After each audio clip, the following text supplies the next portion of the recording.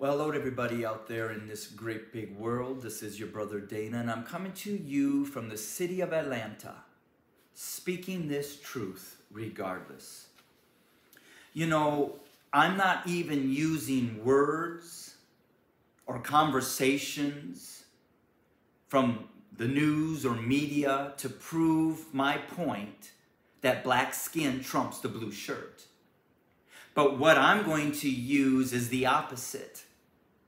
The silence from those family members who believe with all their being that blue lives matter.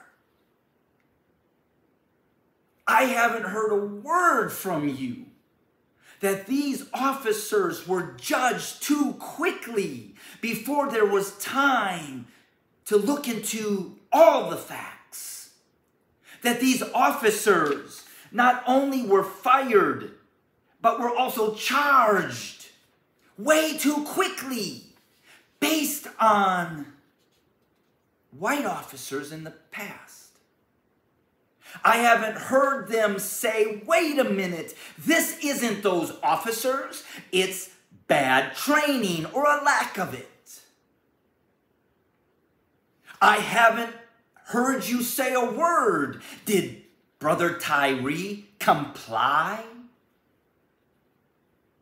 But in fact, I've heard officers across this nation stand up and say, lock them up. Which proves to me that black skin trumps the blue shirt. Because see, this white brother right here, he's the one that pulled Tyree out of the car and, according to what I've read, was the first one to taser him. But yet, his picture appeared later. He's on paid leave. He has not been charged with these 5 guys, even though one of these guys claims that he did nothing but watch, but was guilty because of association. But yet, this guy pulled him out of the car. To you, my black brothers and sisters, it still remains true to this day that your black skin trumps everything. Your value, your job, your title, your role in society. Your black skin trumps it all. Because the big picture here is this.